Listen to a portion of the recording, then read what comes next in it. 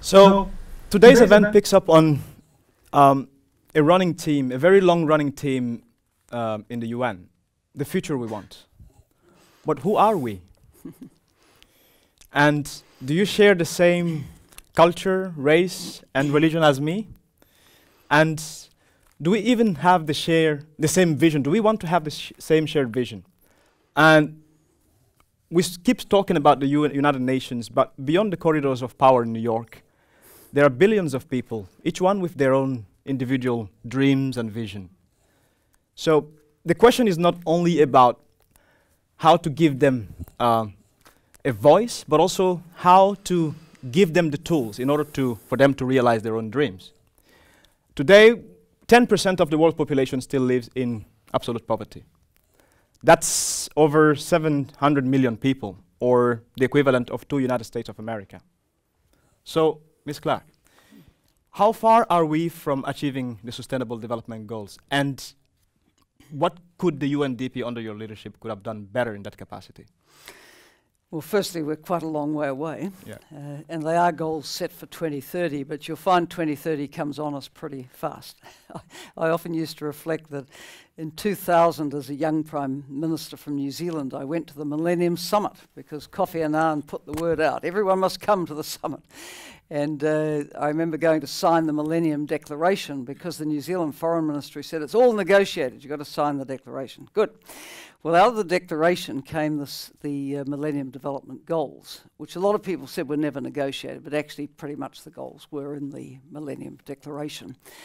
And they got off to a reasonably slow start because they hadn't been, if you like, put to the member states as goals which were going to have an agenda around them. And then around 2005, they held another summit, and people thought, oh, gosh, there are goals, there are targets, better do something. And by the time I got to UNDP in 2010, it was getting some traction, but desperately needed acceleration. And we spent a lot of the next 5 years looking at what will it take and what would be accelerators of MDG progress and so on. Now, I think this new agenda has a different gestation. The new agenda was very heavily consulted on as an agenda, and it started with a blank piece of paper coming out of the Rio Plus 20 summit, which said that there should be an open-ended working group convened by the General Assembly which would negotiate these goals. Now, to inform that process, the Secretary-General had a high-level panel, other people did things. What the UN Development System, led by UNDP, did was work with countries on national consultations around the goals, and 88, 90 countries had these national consultations, and they were very inclusive from people from all walks of life. Also, interestingly, there was associated with this huge outreach effort through the UN Development System a global online survey, the My World Survey. Yep. And it gave about 16 different things people could choose from and said, what would be your top priorities in order for the new agenda? Now, what a surprise. The top 3 priorities in every region of the world were jobs, health, and education. Basics, right? Basics of life.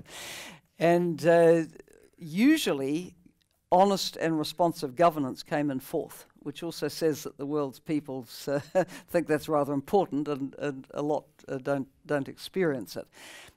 Perhaps a bit disappointing that environment came down lower, but then we have to think about these things holistically. And what I know for a fact is that you will not solve the huge pressures on our environment, our wildlife, our habitat, our biodiversity, and so on, unless you get on top of poverty eradication, because there's always going to be issues if people are poor and have to live. As well, of course, this agenda applies to industrialised countries as well as to developing. And I think that with the MDGs, the developed countries, like my own, the Netherlands, etc., we were pretty much left off the hook. We were supposed to pay up, and some of us did and some of us didn't, but we didn't have goals and targets that we had to meet in other areas. Now we do. And you can go through the 2030 agenda and say there's something for absolutely every country on earth to do here, and for some, quite a lot. Leave no one behind. This becomes particularly relevant in an increasingly diverse Europe, with many newcomers, new residents, new citizens.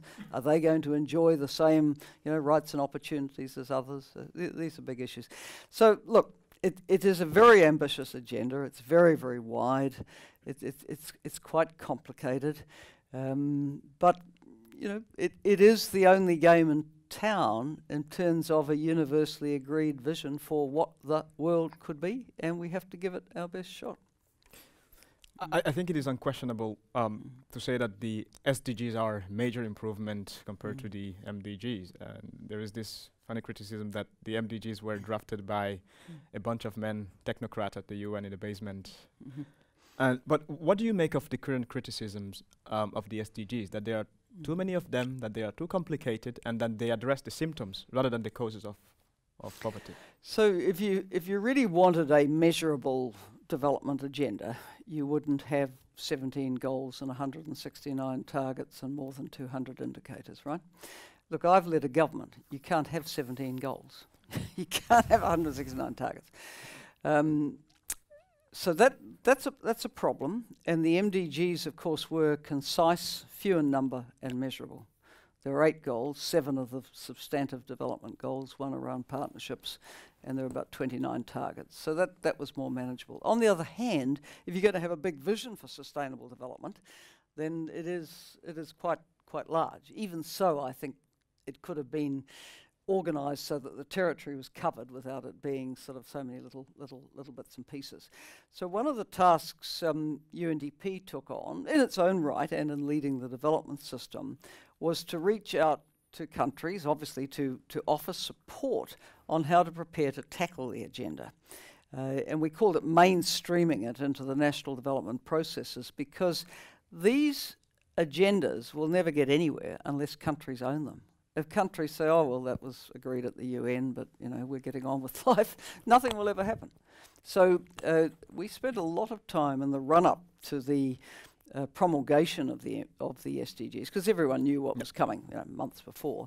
And since, with missions into countries, and other agencies came on these, where you would sit down with the country's key strategic figures in the government and say, okay, let's do the exercise here, and they wanted to do this. Say, what does your national plan cover? And what's in the SDGs that you haven't gone anywhere near? And you kind of identify where there would need to be, some fill-in or some more ambition, and then And that's even before you start to think, well, if I want to get there, what do I have to do? Where am I going to try and pull on expertise and ideas and so on? How am I going to budget for this? What about the reporting mechanisms? Of course, UN agencies, we will always push citizen participation and inclusion. That's extremely important. It can't just be a government exercise. At the national level, it has to involve the municipalities and provinces and states where they are there, but it must involve citizens. Also, the private sector, because if the private sector carries on doing business as usual the old way, you'll never achieve the SDGs either. They have to act differently. And also the way in which government designs policy and regulates will be conducive or not conducive to sustainable development. So, it is complicated, but our work was to try and make it manageable. And if countries could focus on, well, where are our big gaps, right? Look, yes, we've got a national education strategy, but is it going to get us to where we need to be? And what would we need to invest to do that? And then maybe if it's a least developed country without too many resources, what could we pitch to partners which would help us fill that gap? What areas have we not even thought of? So that's the kind of sort of practical support that the UN could give. Following up on that exactly, I was in the 5th Congress of the African Union in Malabo not long ago, and one common complaint is that 17 goals are too many. We cannot implement and report on each one of them. So what should be the best practice for such countries? And should they try to make progress incrementally on each across the board, or should they rely on their strength for specific and key areas? Well, yeah, look, the SDG purists will say that it's a universal interrelated, interlinked to gender, and you have to do everything, but you can't do everything. On the other hand, there are very important areas which would be very easy for some governments to drop.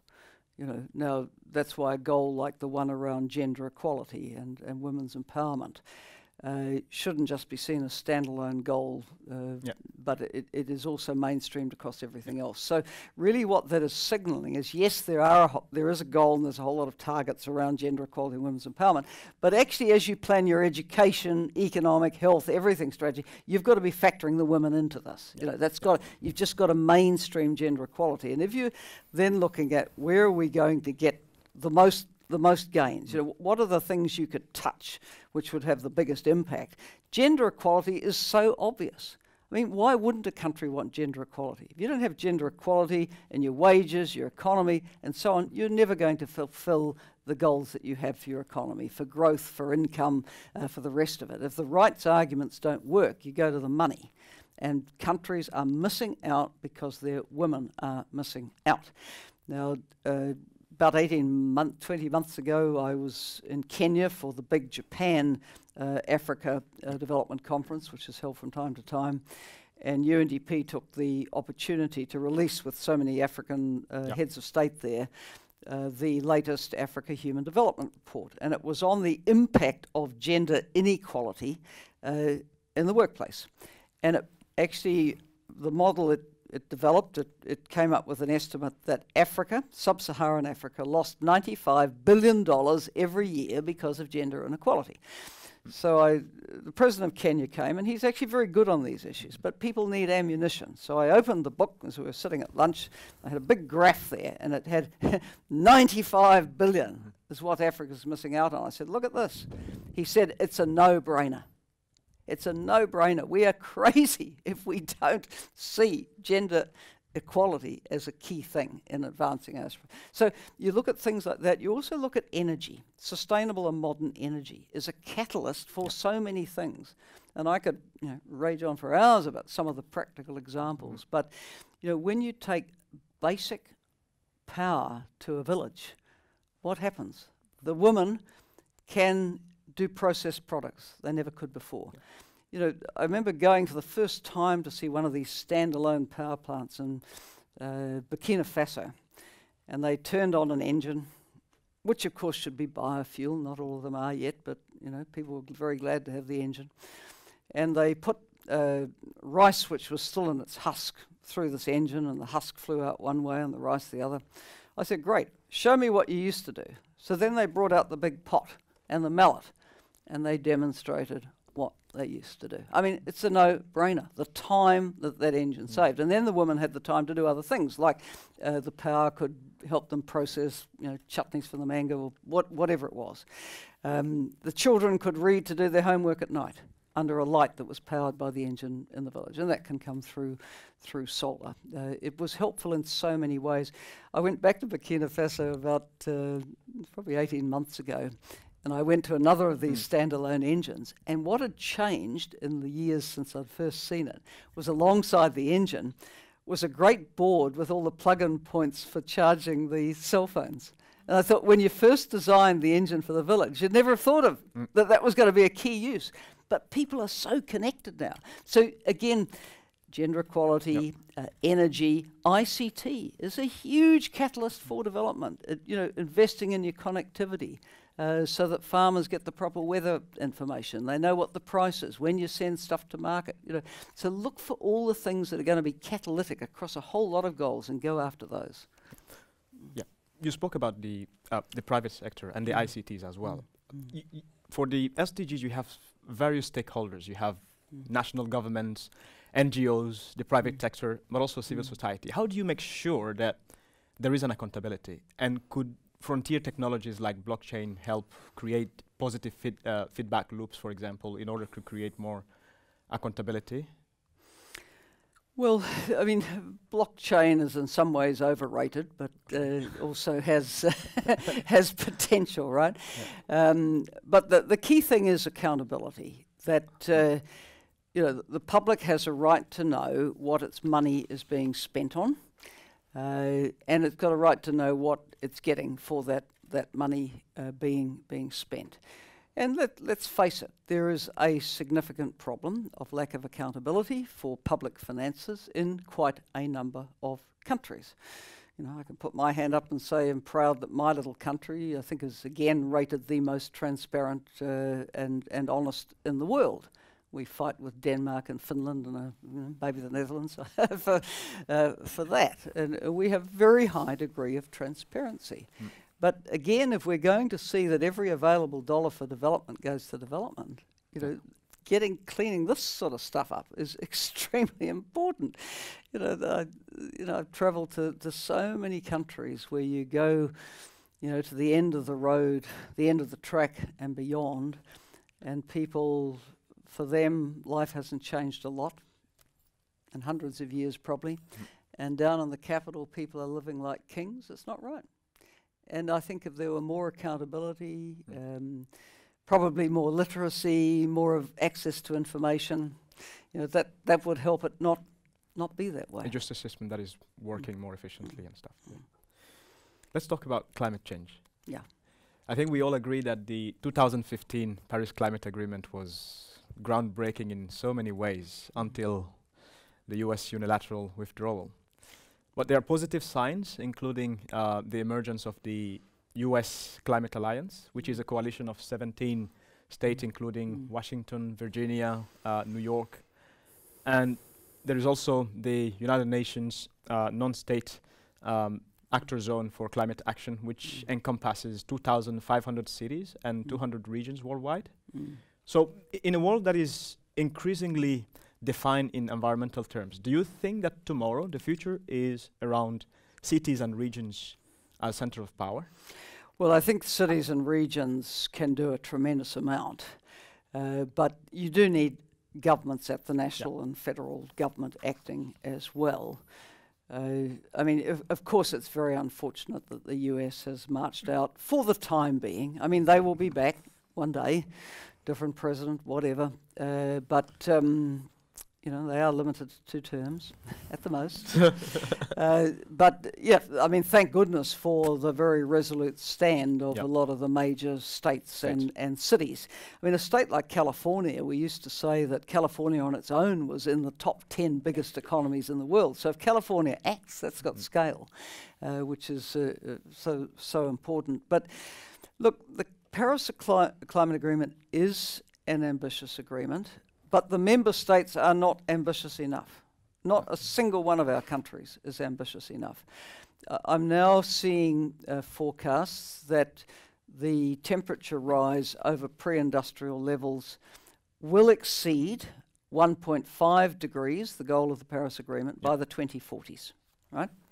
So then there's a draft report of the Intergovernmental Panel on Climate Change, which will come out at some point this year.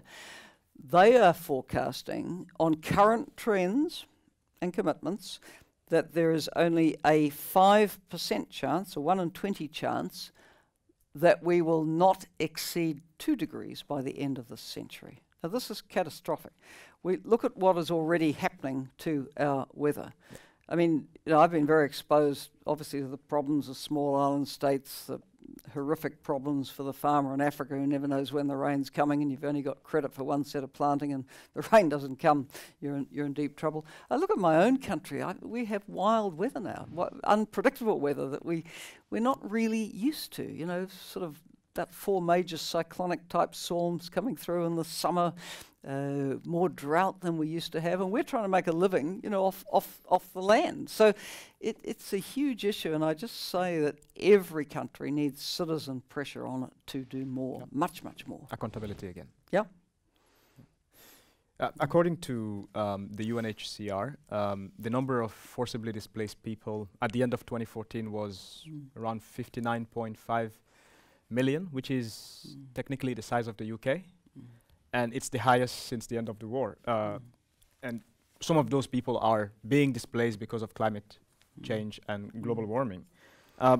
What is your answer to people who say that there should have been a global goal for migrants and refugees, and that this should have been a standalone priority for the UN? Well, the forcibly displaced numbers, I think by the end of 2016 had gone to 65.6 million. If you look at the total number of migrants in the world today, it's about 250 million. And in that first figure, the 65.6 million, that doesn't include the migration up out of a lot of sub-Saharan Africa where there's not war, but there's lack of opportunity. So people are looking for where is the opportunity, and there's seen to be opportunity in Europe, as there's seen to be opportunity in North America or wherever. So it is indeed, you know, the decade of the migrant, but the global agenda doesn't particularly speak to that. Migration has been very sensitive among member states, very, very sensitive. In fact, in my earlier years at UNDP, it was quite hard for the agencies, and you know that was across all of us, the Human Rights Office of the High Commissioner, UNHCR, UNDP, UNICEF. It was hard for us to get perspectives into the member state meetings on them. They didn't really want to hear from us because we have uncomfortable truths to tell about how people are treated. I think the US has just withdrawn from negotiations for the Global Compact on migration, which is people are trying to put together at the moment. So it's highly controversial. But among the most marginalised and discriminated against people in many societies are, of course, migrants. And the forcible displacement, which is the largest ever measured, actually larger than post-World War II now, is largely, of course, driven by conflict. But if climate change bites, you'll get a lot of forcible displacement within countries, let alone between. You know, think of people who live on the great deltas of Bangladesh. If they're underwater, you can't stay there. They're going to have to go somewhere, and if they go inland to inadequate city infrastructure or other parts of countryside where they don't have land rights, you know, there's a lot of conflict and misery implicit in all this. Yeah.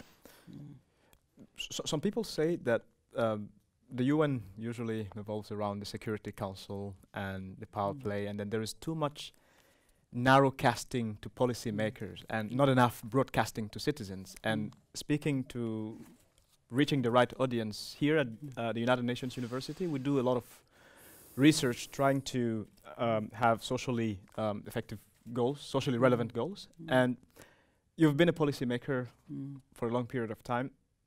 What is the best way to present academic research in order to for it to have any relevance to changing and affecting policy?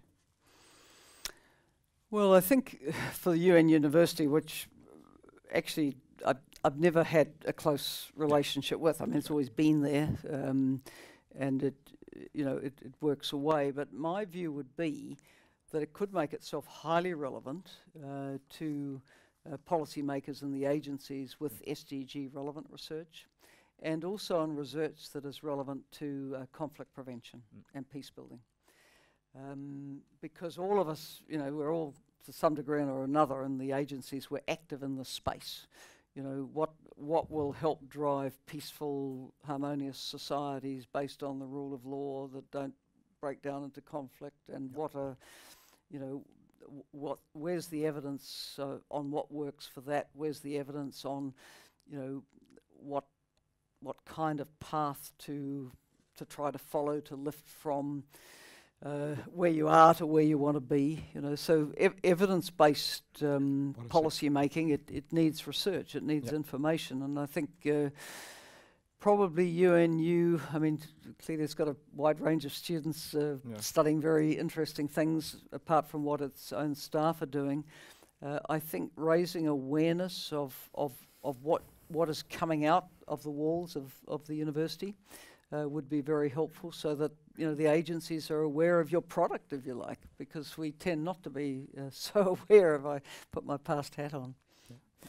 You've visited many times and many places in Africa, Sierra Leone, Liberia, and Guinea, where I come from, were the hardest hit nations by the recent Ebola crisis. It took 5 months and over 1,000 deaths before the UN declared the outbreak as an international health emergency.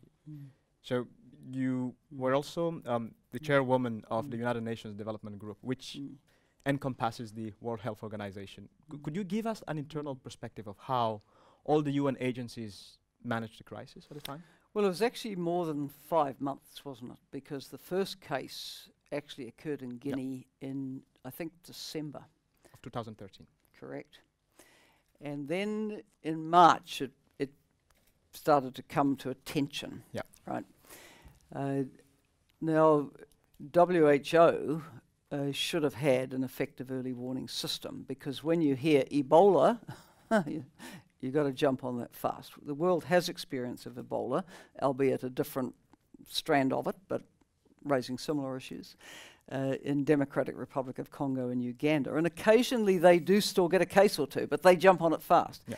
You know, they do know that you have to deal with it fast. But for whatever reason, this did not trigger what it should have triggered in WHO. Now, okay, let's then look at WHO's problems. WHO was seriously underfunded, in my view. It had had significant funding cuts. Yeah. It had made, accordingly, a lot of cuts in its spending. And this area, I understand, was one that was adversely affected. Second structural problem WHO has, which no one seems to be able to fix, is that the Director General of WHO does not appoint his regional Director Generals. They are elected by member states. So you can get quite political elections, and then that politicization has often gone down the line, influencing who is appointed as a country director for the WHO, and that person then forms a close political relationship with the Ministry of Health.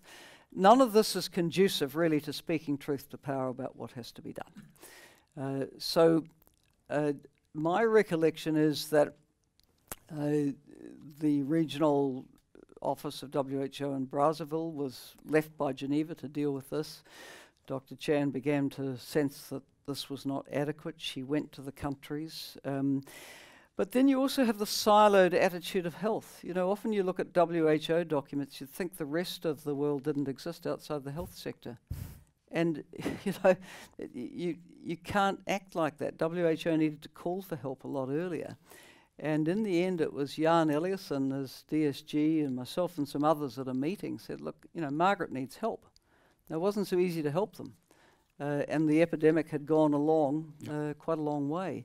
But eventually, yes, the emergency was called and a mission was set up. I mean, whether that was a wise use of resource is another matter anyway.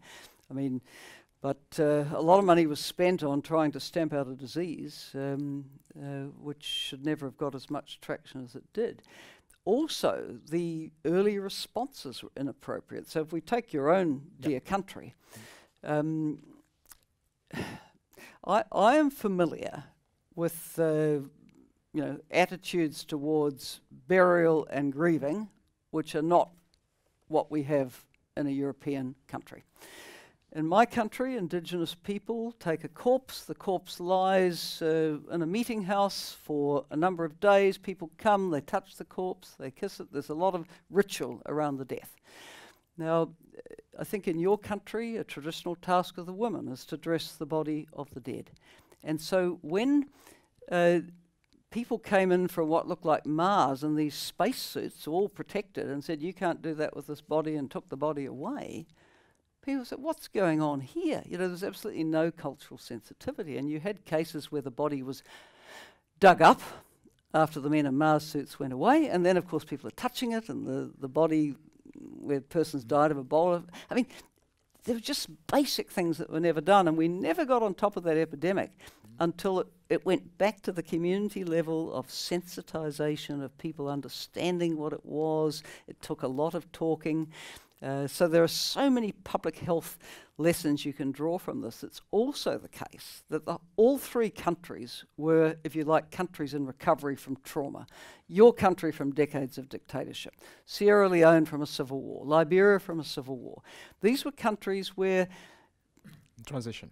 They were in transition, but there was very little trust in authorities. So the authorities telling you to do something didn't necessarily get taken that seriously either, because they'd never done any good for you. So, you know, so it highlighted so many issues that related to least developed country status, fragile countries, recovering from past trauma, very, very complicated, but we have to learn from it. Let me ask last question before moving to questions from the audience. There is this argument that many UN development agencies mostly are tribal, that they work in silos, and that they are not complementary to each other as much.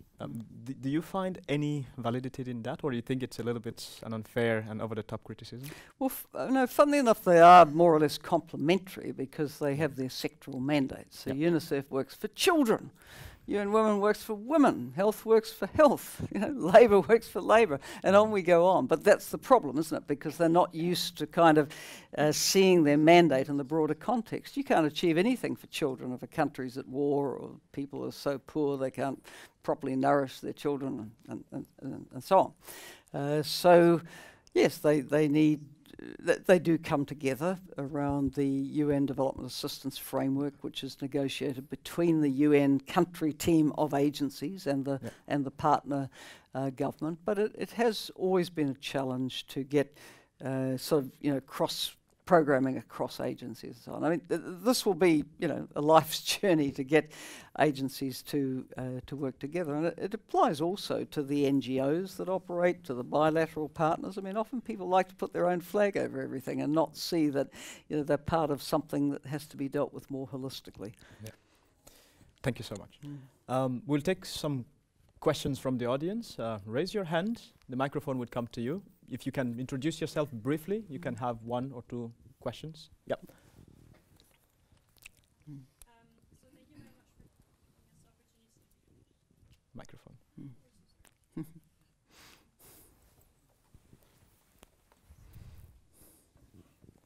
Thank you very much for being here tonight. We really appreciate the opportunity, and actually I wanted to ask a question more to the second to last topic that we spoke about regarding health. Is it working? Can everyone hear me? Okay. I think you'll have to speak loudly. Louder, yeah. Okay. Is this better? No. Yep. Really screaming. Is that microphone working? Or Okay. So my question is actually because also regarding to UNICEF protection, they provide a lot of vaccinations, but there's a big issue also with pharmaceutical companies who are publicly funded for the most part. So the member states would have an opportunity to pressure pharmaceutical companies into providing more research assistance, for example, into medication. There we go. Thank you. Into medication or access to medicines in developing countries, or neglected tropical diseases, which aren't an issue in countries such as the Netherlands, for example, now, but do obviously have a big impact on the lack of development or stagnate development in certain countries that would otherwise be able to have access to the medications if member states, and especially also the World Health Organization, would maybe put a little bit more pressure. Is there maybe an opinion that you have on this topic of why this isn't happening? I mean, it's not my area of expertise, but I think what has been very, very helpful in general is drugs coming off patent and having generic manufacturing at scale. That helps reduce cost a lot. I think it's been quite hard for a lot of developed countries to put in place firm access to medicine at a reasonable price policy frameworks. My own country, this goes back to a sort of earlier phase of government I was in, set up quite an aggressive purchasing arm of the state for pharmaceutical purchasing, and was very rigorous about what it paid for what, and picked up generics as fast as it could. But often smaller countries can be very much bullied by big pharma into not doing these things and paying more than they should. So there is a whole access to medicines report that was done by a commission appointed by UNDP, the UNAIDS organisation, and the Office of the High Commissioner for Human Rights, that went into a lot of these issues, which it would be worth looking at. But suffice to say, access to quality and affordable medicines remains a significant challenge. And I understand that one of the fastest growing areas of illicit trade is the trade in fake pharmaceuticals, and quite a lot of children in particular die because of fake pharmaceuticals in countries where pharmaceuticals aren't properly subsidised at all, and so people see the sort of cheap shop in the market that's offering you the cure, and you buy that, and you buy a fake drug, and a lot of these fakes are so good that the layperson cannot tell the difference between the packaging. But the drug will do absolutely nothing for you and might actually kill you. So yeah, I think there's just a ton of issues around pharmaceuticals that need to be tackled, and one of the capacity building tasks that should be supported in development is support for effective purchasing and regulation of pharmaceutical use.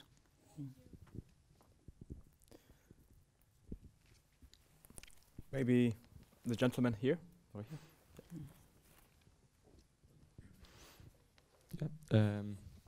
So I would like to, first of all, thanks a lot for this in-depth lecture. I would like to ask a question which I've been also discussing a bit with my friends, but in general something that I deeply care about. Namely, I'm studying economics now, and I'm European Studies second-year student. And the thing is that really kind of disturbs me a bit is that in economics you always talk about growth and production. And you never talk about sustainability. And I think that that's really a problem with the education system, but also because if we always learn about growth instead of sustainability, we'll end up repeating the same mistakes that has been done. So do you think that ultimately, at the end, how do you think that sustainability and growth are interrelated to each other? And do you think that ultimately, at the end, growth will lead to inequality? Because that's how we've been seeing since the 1990s. Inequality is rising. So that's my question.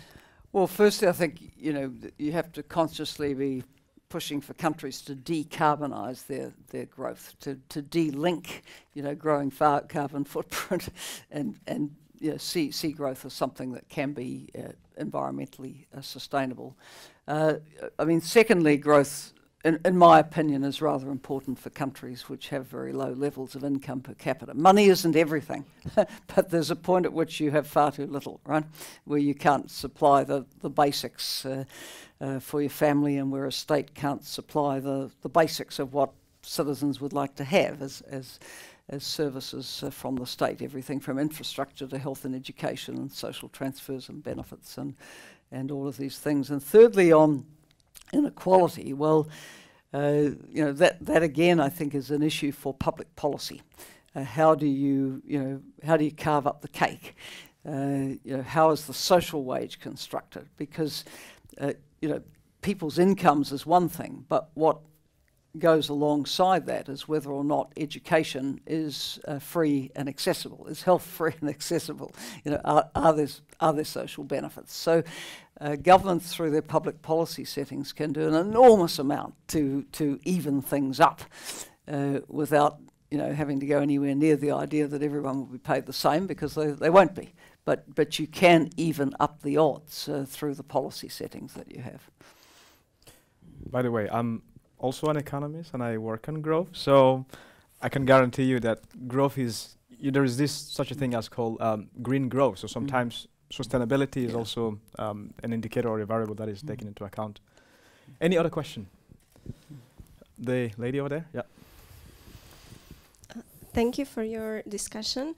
I am a PhD student at UNU-MERIT, and going back to your earlier discussion on climate change, you said that one important step forward would be to empower citizens to hold the government accountable in tackling climate change. However, some moments before that, you mentioned the results of a survey where people from 80+ countries put environmental sustainability quite lower in their priority list.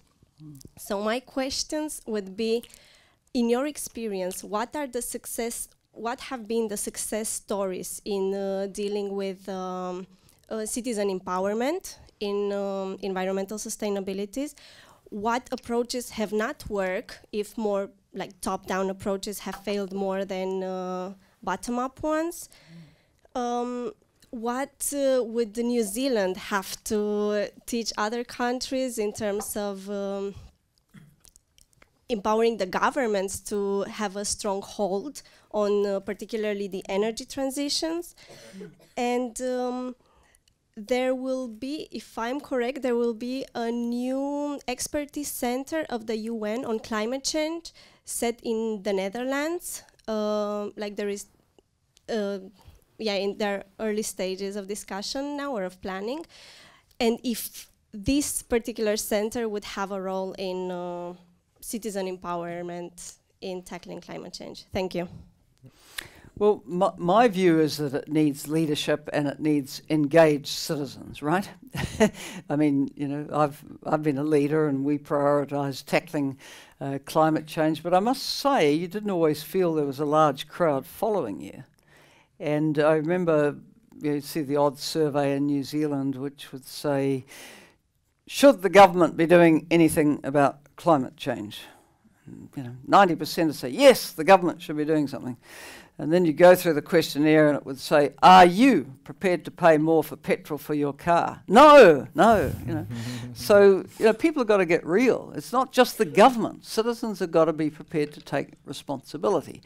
And I rather take my hat off to countries like Denmark, which make such a feature of renewable energy. Your own country, of course, known for its cycling. I mean, we've got to really get leadership at all levels of government, what the municipalities do, how they design, what they say about transport, the energy efficiency, the national standards set by government. All this is important, but the citizens got to push for it as well, because I mean, I'm not someone who gets easily discouraged, but it would have been nice to have more supportive noise, and not just all the noise from those who didn't want to do anything, like farmers who didn't want to change the way they farmed, like car companies who want to sell more cars, most of which are still based around the fossil fuel.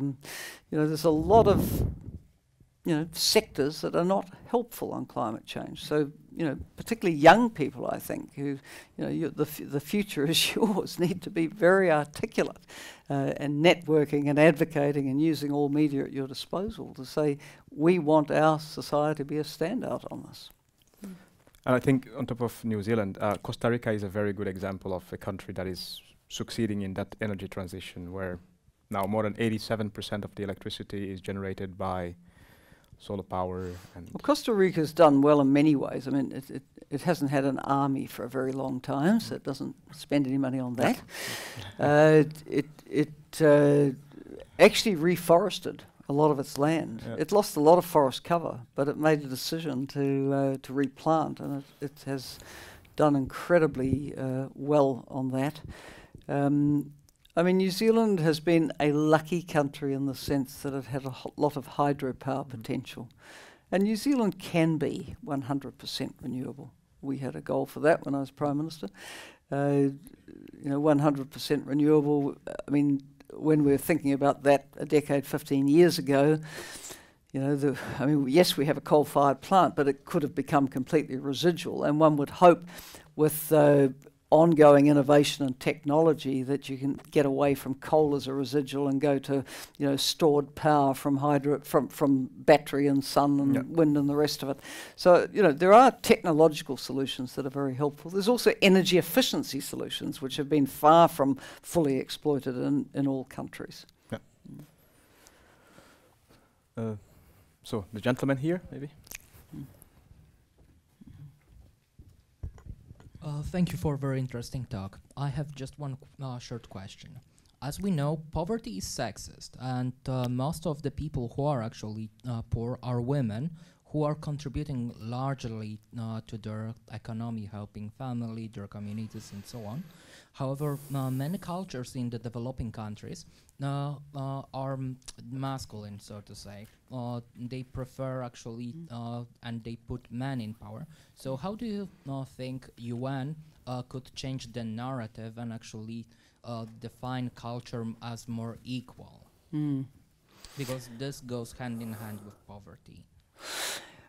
Well, I think the UN has done quite a good job on setting the values framework for this. So if you go back to the Universal Declaration of Human Rights, which has its big anniversary this year, 70th anniversary, it defined gender equality as a basic human right all those years ago. And then over the years you had the Commission on the Status of Women Development and the Convention on the Elimination of Discrimination Against Women, eventually the formation of UN Women.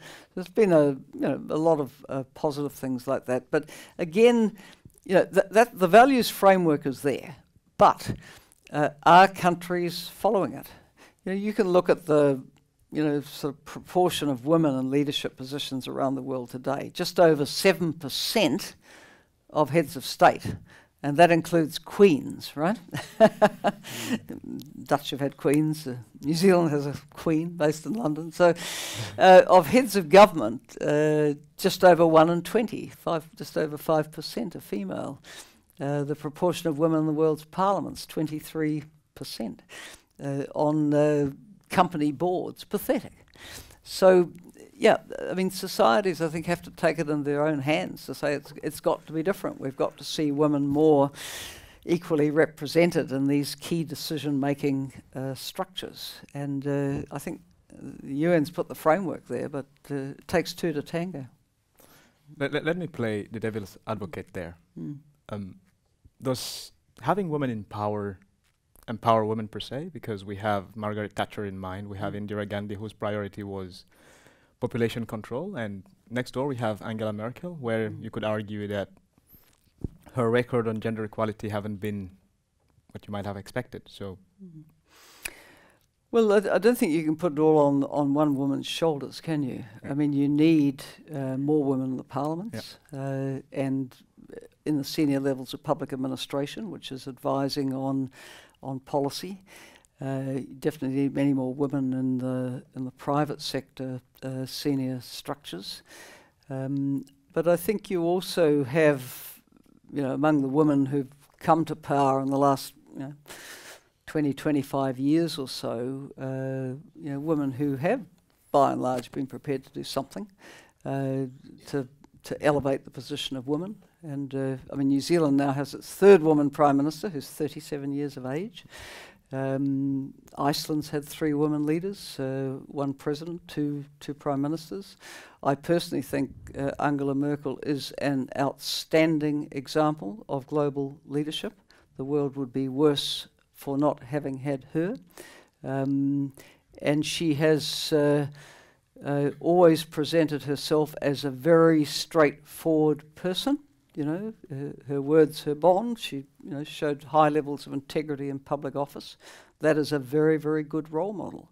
And there won't be any young German girl growing up today who doesn't say, wow, maybe that could be me or my friend or my sister. It's an incredible example. So I think, of the post-war baby boomer generation of women politicians, a lot of them are role modeling as, examples of what can be achieved through having women in high places. I was told by Ms. Clark that there is some room for more questions, but try to be as brief as possible. Yeah. Maybe the lady over there.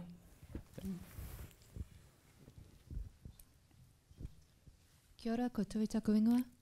Nō rotoru i Aotearoa hau. Nō mai haere mai, whae Helen. Hi. Kia ora motu kōrero.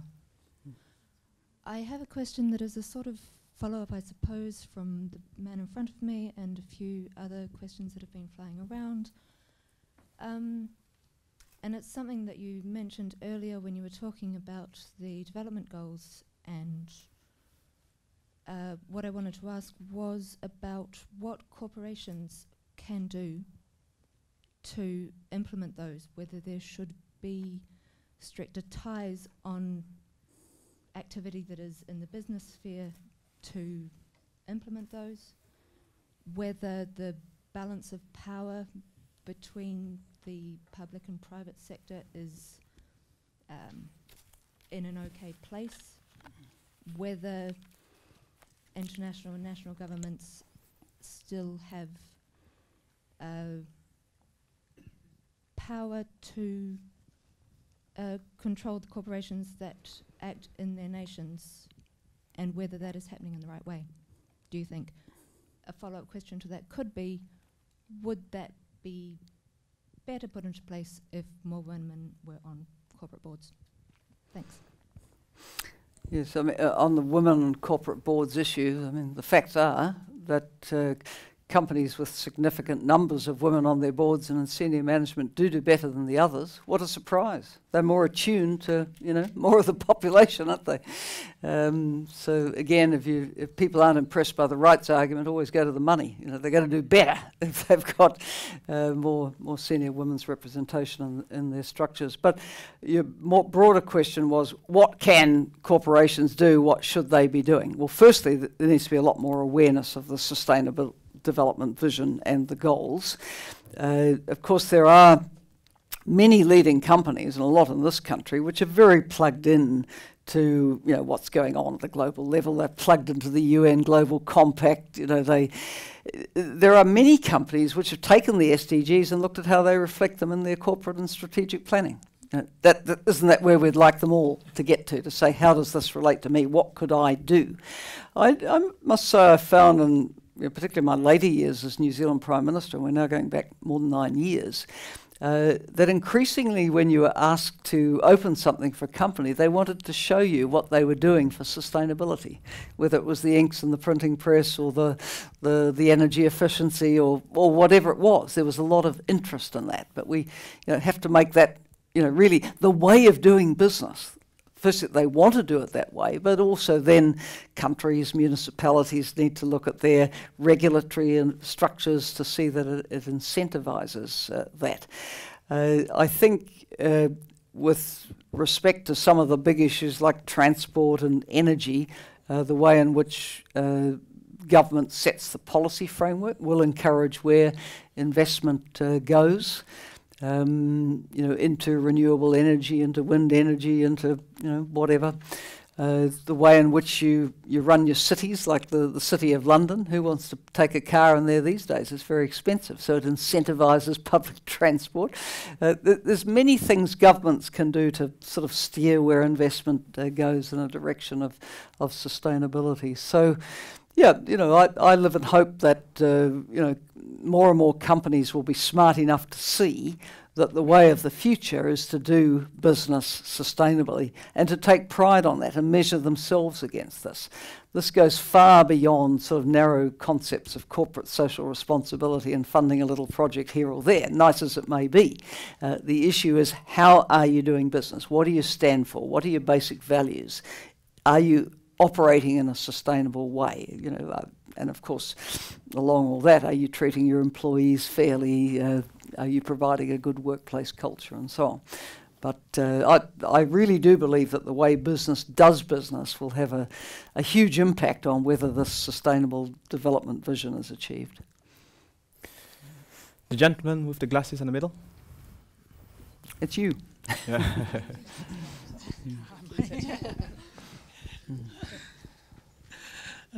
Hello, thank you. This is Shuang Azif, a research fellow from UNU-MERIT. My question is sort of a follow-up from the previous one, more on the role of private sector in development. I know since 10 years ago, UNDP had this growing inclusive business, inclusive market initiatives, and there are many other similar initiatives around the world to encourage private sector to play a better role, but still we don't see it happening in a scale we would like it to be. In your view, what are the obstacles for improving the role of private sector in development? What could be done better? Well, maybe engaging more with the sort of sector organisations, the national business councils, the industry sectors themselves, because company by company it's a hard grind, isn't it? But if it becomes, you know, what the companies in the forestry industry are seized with the importance of, or if agriculture gets the message as a sector that, you know, this is the way we need to go, and that's accompanied by some encouragement from government and government policy, I think, it needs to go to scale. Of course, you know, there are many good examples of businesses doing the right thing, and they need profile and publicity, and they should get a reward for that, of, you know, being the sort of, you know, companies that people would want to do business with. You know, the ethical consumer has to become a reality. I mean, one of the issues I engaged in a lot at UNDP on was trying to get to zero deforestation in supply chains. And one of the major proponents of that was Unilever, with Paul Polman, right? The Dutch global corporate leader, very, very vested in the success of Paris and the SDGs. And we got, you know, what we estimate was close to 90% of the buying power of palm oil signed up to the zero deforestation goal over a period of time. Now that can be huge. That needs to move on to soy and cattle and you know, some of the other commodities which have driven land clearance. But if you can get a whole sector on board, you've got a possibility, and that works where you have government regulation, you have the company will to be part of it, and where you also support the small holders to be able to operate in a sustainable way that doesn't involve land clearance. But there, you know, there are some encouraging examples. The lady over here. Thank you. I work for the UN in Bonn, and before that in UN Environment Programme in Nairobi. And I have a question for you about the Me Too movement, which has barely touched the UN.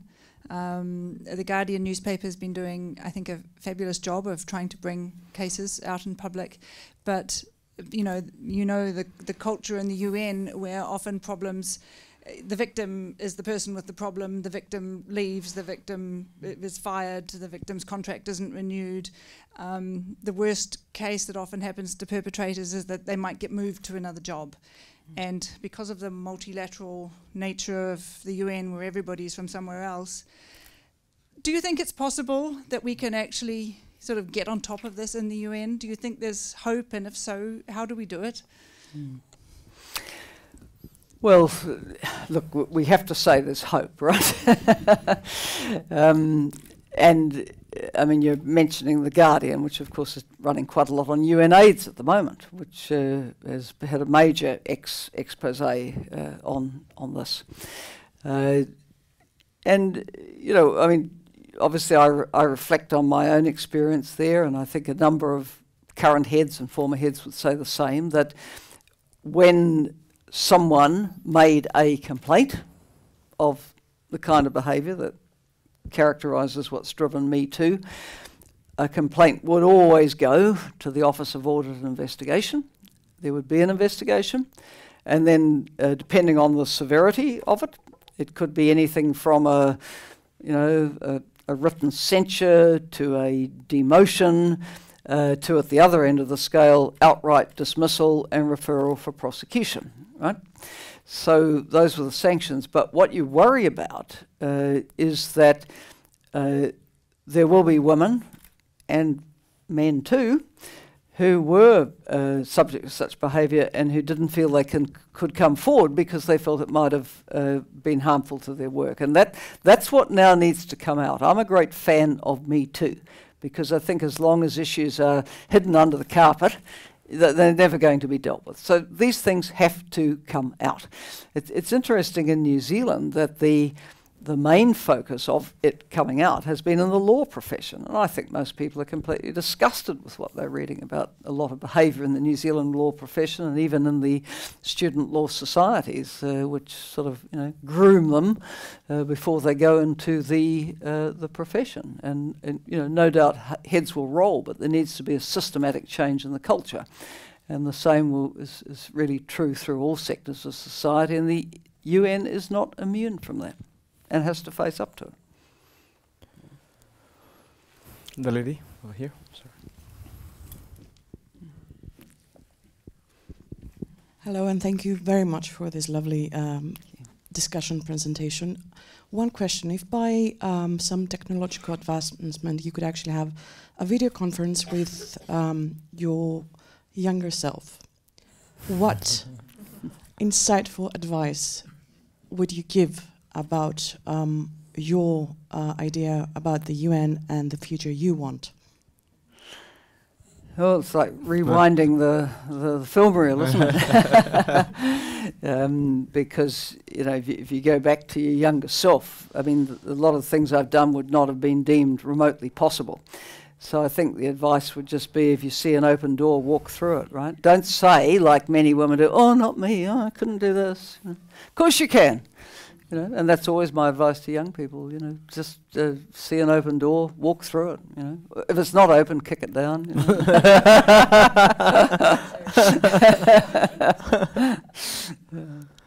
Further questions? Gentlemen? Thank you very much for the opportunity. My name is Daniel Ongoro from Kenya. I'm a master's student at UNU-MERIT. So my question is about representation. Now that we've seen a lot about leadership from your end, you've been the UN. So what can you talk about the UN representation in the Security Council for the Africans, given that we're the majority, and it's about representation and leadership? Yeah. Well, some of these questions will probably come out after the film, because a lot of the focus in the film is on the Security Council. And the UN has a problem. It had a charter drafted in 1945, which was before I was born, let alone most people in this room.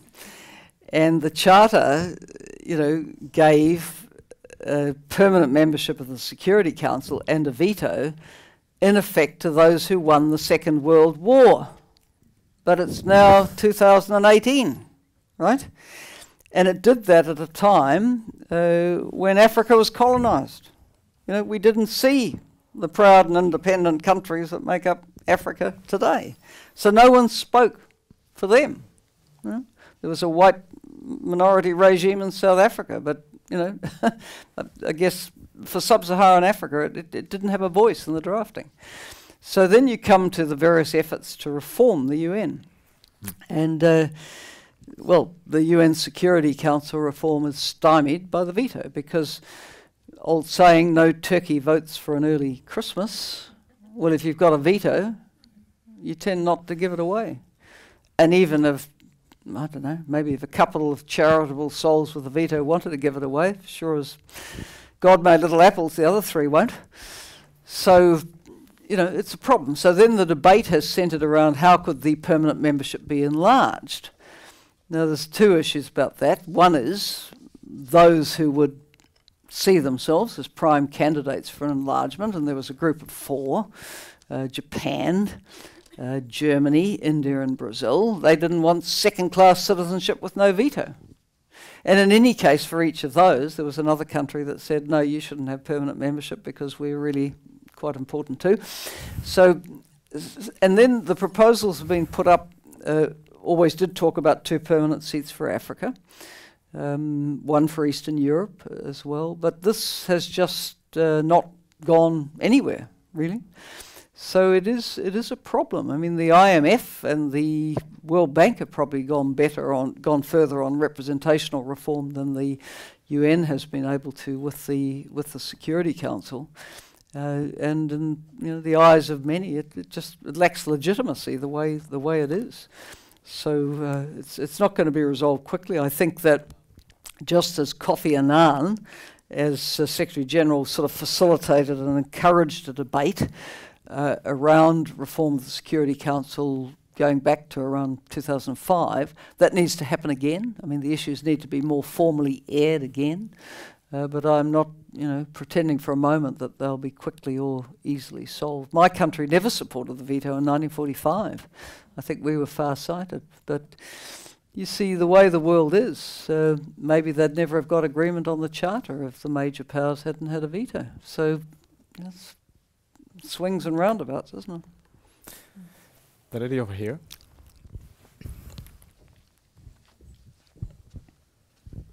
Hello, I'm from UNU-MERIT as well as a master's student, and I was just quickly wondering, because I heard you mentioned more about the small island developing states, and my question is just for interest-based. What do you think are the best linkages that these SIDS have between the 2030 goals and maybe even the SMO pathway? And what do you think is the best way to promote their plight within the international community's discussion? Well, I see the Samoa pathway as pretty much a small island developing state interpretation of the Sustainable Development Agenda. And, you know, I mean, talking of complications, every different part of the UN develops an agenda. And it becomes absolutely overwhelming. So the small island developing states, they've got Paris, they've got the SDGs, they've got the Sendai framework on disaster risk reduction, they've got the Samoa pathway. Now, if we pretend that these are all different things with different action streams, we're never going to get anywhere. It all has to come back to the national plan and getting the international goals and standards and targets reflected in the plan. And then, you know, next time there's a major small island developing state conference, and they come around every decade or so, you know, hopefully you'll have had action relevant to what was proposed, and you can report against that and so on. Now, as for voice for the small island developing states, of course, they're rather important group within the UN and within the Commonwealth. I've just come from the big week in London with all the events around the Heads of Government Summit. So of the 53 Commonwealth members, 25 are small island developing states. And the Commonwealth has become a very, very important voice for that community of states. It actually organises the representational office for them in Geneva, so they can have their say on trade issues, for example. I think they have three overwhelming issues on the global agenda. One is climate change and the 1.5 degree target and support for adaptation to the appalling weather that's already there. And most of them want to do the right thing on being sustainable and getting out of fossil fuel-based energy and using renewables and the technologies that go with that. Secondly, trade is and trade barriers and access for small island states. And then thirdly, there's the issue around concessional financing. Because most small island developing states now are classified as middle income countries by the World Bank. And when you pass that threshold, you lose concessional lending. But the problem is they have, or most of them have, inherent vulnerabilities. And climate change, natural disasters is one of them.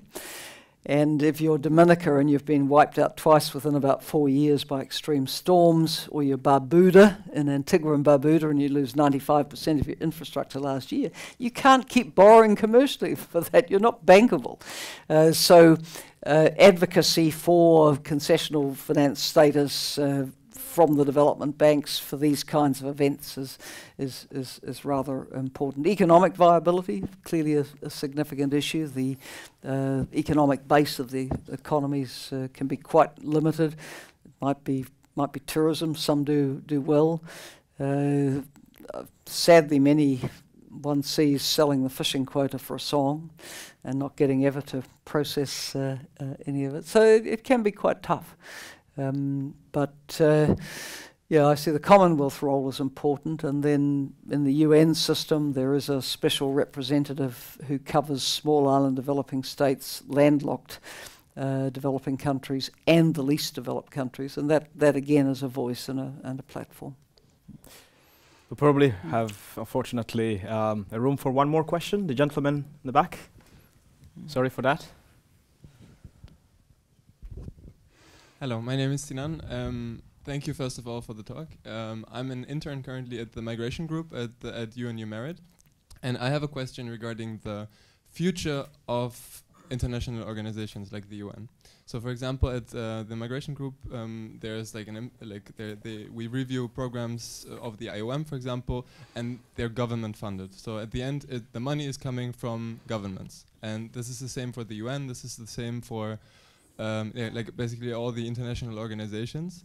And now in Europe, we see a turn to authoritarianism or like more isolationism. In the US, we have the same. You said Trump will be away again in after the two periods, but like, if that doesn't happen, if for example the organizations like UN, HCR, they already run into major funding problems.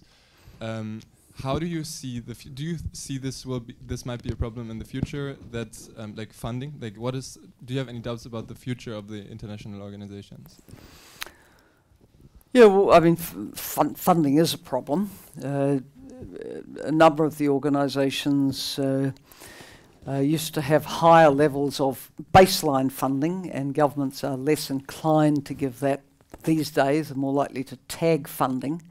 But you know, I mean, I personally think we found a way at UNDP to deal with that and try to, you know, continue to be strategic and follow a mandate while having to attract a lot of non-core funding.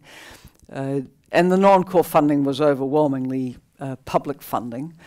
I mean, there are quite a lot of risks around private funding of UN organisations. I instanced in a discussion we had before this discussion that I'm totally opposed to UN organisations and multilateral organisations going after funding from alcohol companies, and there's quite a high-profile case at the moment of a health-related organisation, not a UN one, which has accepted an alcohol industry partnership in totally inappropriate way.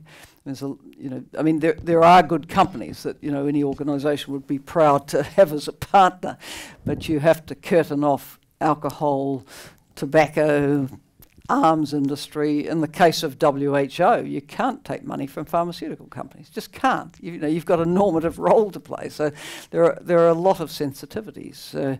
UNICEF has always had a very strong aversion to Nestle for a range of reasons, often around breastfeeding and the versus child breastfeeding substitute and so on. So I would hope that the organisations would not feel so starved that they start going to inappropriate sources of private funding. I do think that the wealthier developing countries could be putting more into the baseline of the UN organisations, which they don't. And I think there's still a bit of a philosophy around member states which says, developed countries give and we receive. But, actually life's not like that anymore. Many of the major developing countries have major development budgets themselves. But it's tending to be discharged bilaterally and not through the multilateral system. And frankly, if they care about the multilateral system, it needs some nurturing, because the traditional partners just can't keep carrying the degree of burden that they have for the system. So there need to be a lot of frank discussions about that, really. Let me draw on that previous question for the last word. We're pretty lucky to have most of the audience here made of Maastricht University and the United Nations University student. And so what's your final message to young people who are full of ambitions, who are more not shy away from embracing multilateralism at a time when there is more retreat and we have a lot of alternative facts? And on a more personal note, what does the future entail for you? Well, I think young people should not give up on the multilateral system, right? Yeah. We have to see our future as a shared one, and we have to support the institutions which work on behalf of all of us to try to build a better future. So whatever the organisation of your choice is, chances are it can do a lot of good if it continues to recruit the best and brightest. And regardless of what, ever bad publicity the UN gets from time to time, believe me, the desire to get into it and be part of it is huge. I mean, UNDP, we just get hundreds and hundreds, if not thousands, of applications for jobs. People want to be part of it. So I think that's important. I mean, people might not end up in the UN. They might end up in their country's foreign ministry or development ministry or an international NGO or in a private company. trying to do some good through sustainability and the way in which you invest and run the business. There are many, many ways of advancing the sort of ideas we've talked about today. But, you know, my message is keep your idealism.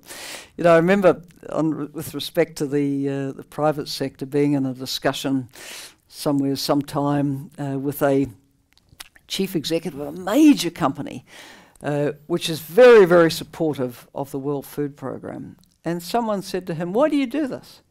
And he said, "I believe in it." You know, he said, "I've always been in the private sector, but I wanted the company that I led to make a difference. And we have skills and expertise that we've been able to work with World Food Programme on, and we're really proud of it." I had a meeting with the head of Deutsche Post once, because UNDP had a program with them on business continuity for airports in the event of disaster. And one thing about the post, it always gets through, right? That's the motto of every postal service. The post will get through. So they know about business continuity. I said, "Why do you do this?" He said, "It makes our employees proud that we are taking the knowledge and skills that we have and we're able to share and communicate that." So you can do good wherever you are, wherever you are. As for myself, I'm rather enjoying being free of all institutions. I spent the first 8 years of my employment at the University of Auckland, the next 27 and a half in the New Zealand Parliament, and then 8 at UNDP, and now I do what I like. So I set my own priorities about what I want to advocate for and speak on and be part of, and believe me, there's plenty to do out there, plenty. On that kind of positive note, I would like to thank you very much for coming here today. I hope you learned a lot. I did. And I would like also to remind you that this is only the first part of 2 events. There will be a documentary screening at 5:30. It is free. And it would be here too, about my journey with Helen Clark. So I really invite you to be coming back and coming back soon. I would like, on behalf of UNU-MERIT, thank the Ambassador Lecture Series. And I would also like to thank Lumiere for hosting us in this beautiful venue. And thank you very much, Ms. Helen Clark, for coming and visiting us here. Thank you very much.